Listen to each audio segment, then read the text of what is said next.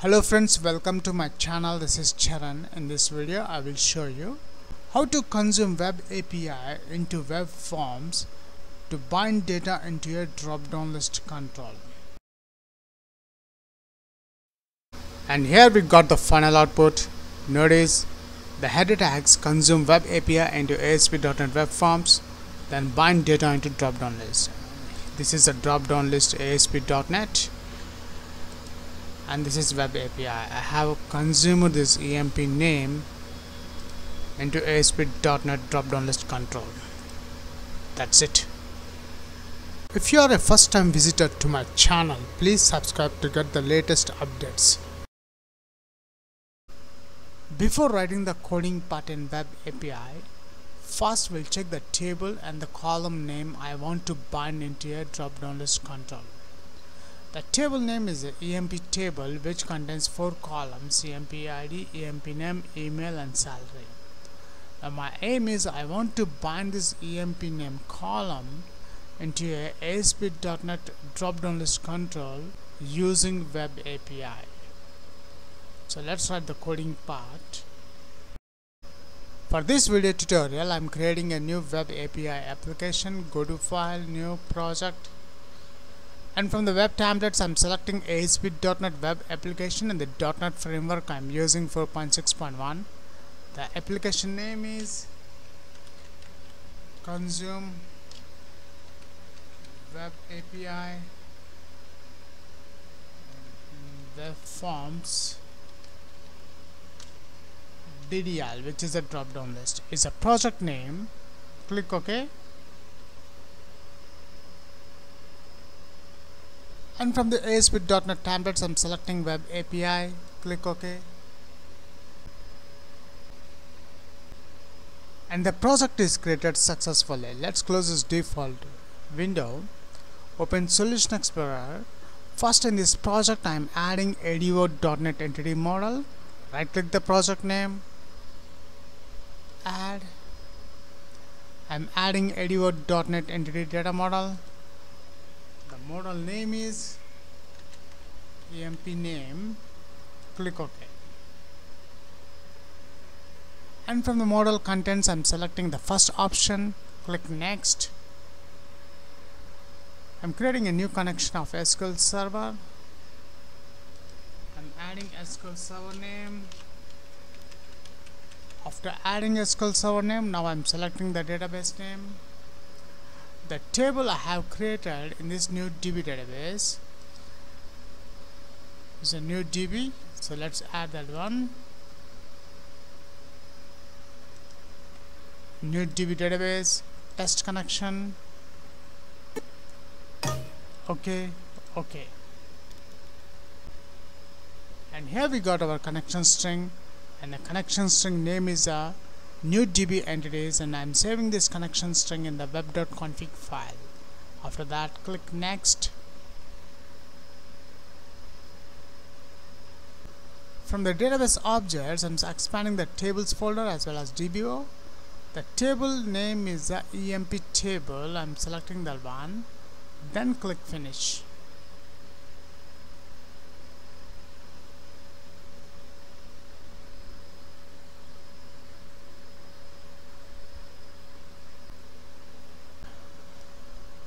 After adding ADO.NET Entity Model, next step, open Solution Explorer, minimize the references folder. Now let's add a class in this models folder. Right click the models folder, add class. And the class name is EMP class. Now in this EMP class, I'm defining the property string, public string.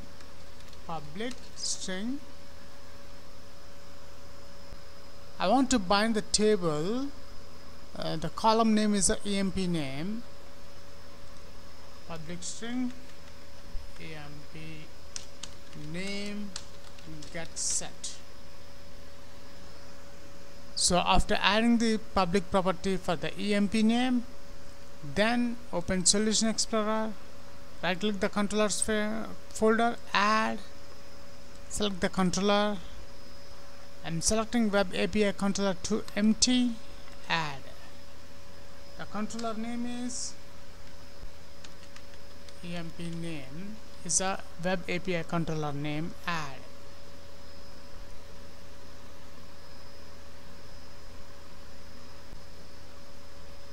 And here we got our API controller. Now in this API controller, I'm adding the iHttp action result method, public iHttp action result, get emp names, this is a method name. Now in this method name, first I'm declaring my connection string entity name, which is a new DB entities, and d is equals to new DB entities. After creating the object for the connection string entities, next declare the variable emp name is equals to nd.emptables.toList method return OK method. In this OK method, I am adding the variable emp names. Now before consuming this web API into web form, first we require this web API URL. So let's browse the web API, Google Chrome, and here we got the default output of that project, which is the home page. Now after the domain localhost, I'm adding API to get the web API results. I'm adding the API controller name, which is a emp name. Copy this one, paste here, enter.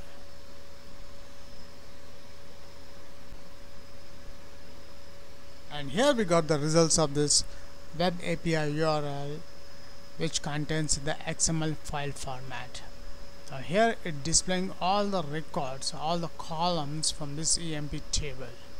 But I want to bind only emp name from this emp table into ASP.NET Web Form drop-down list control. So now let's consume this web API into web form. Stop debugging.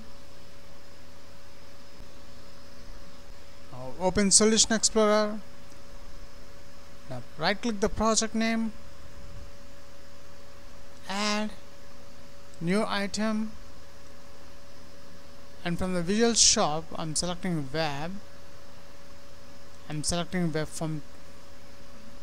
The web form name I'm changing to bind emp name is a web form page name, add. And here is the web form page, and this web form page contains a default HTML file code. Now between this form and div tag, I'm adding center tag. Center tag. I'm adding headings, consume web API into ASP.NET Web Forms, bind data into drop-down list control. After that, I'm adding horizontal line. After the horizontal line, I'm adding the ASP.NET drop-down list control. Open toolbox. I'm expanding the standard folder, and here is the drop-down list control. I'm adding that one. After adding the drop-down list control, now right click the mouse, go to view code. Now in this code behind, first I'm adding the namespaces using the project name is a consume web API, project name .models. After that, I'm consuming the web API using HTTP client class. So I require the namespace system.net.http namespace. Now in this page load, IEnumerable, the type of class, I'm adding the emp class, then emp object is equals to null. Now let's consume the web API using HTTP client class. HC is equals to object, a new HTTP client HC dot base address is equals to new URI method. This URI method takes a string parameter. The string is a double quotes and the URI string, which is our web API URL. Copy this one and paste here. Then once we got the base address, now we'll consume the API is equals to hc.getAsync. GetAsync method takes the URI request URI. I am requesting the web URI name, which is the EMP name. Here I don't require the controller name. After that, consume API dot wait method. Once we consume, we'll read the data. Variable read data is equals to consume API dot result property. If read data dot is success status code. Here the condition is if the data is read successfully, I want to display that record into a drop-down list control. So variable display results is equals to read data dot content dot read as a sync iList. In this iList, the type of object to read, the type of elements in the list is EMP class. Display results dot wait method. So now this display results before binding into the drop down list, we have to add into this EMP object. EMP object is equals to display results dot result property. Now we'll bind the data. Drop down list 1 dot data source. The data source we are getting from this EMP object.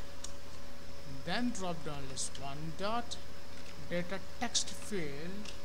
The column name I am adding, I want to bind EMP name. So let's add that one. EMP name semicolon. Then drop down list 1 dot data bind.